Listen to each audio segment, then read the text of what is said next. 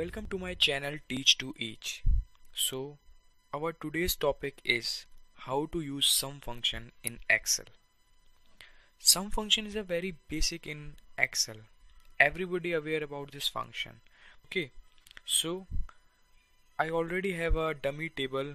So let's start with example number 1.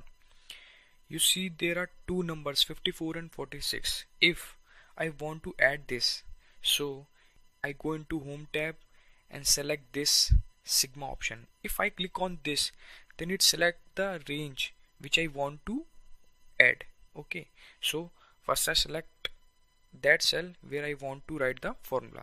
So click on this sigma option and you see it automatically select the range equal to sum bracket C4 and C5. So just enter, you got the answer. Okay, so now I tell you how to write the sum function.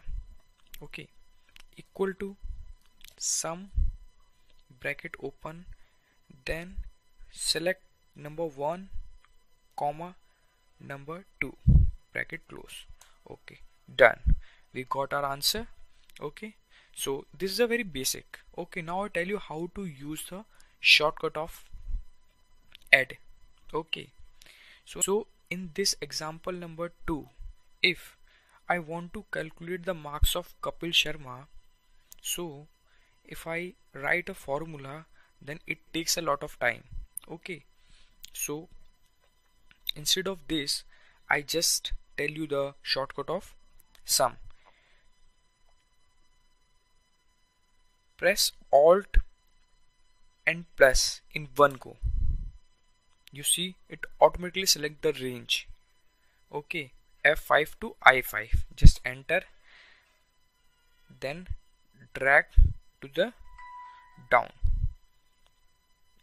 You see we got our answers, so it's perfect. So you all are aware now how to use sum function. Okay, so thank you for watching my video. Please subscribe my channel to watch more videos. Thank you.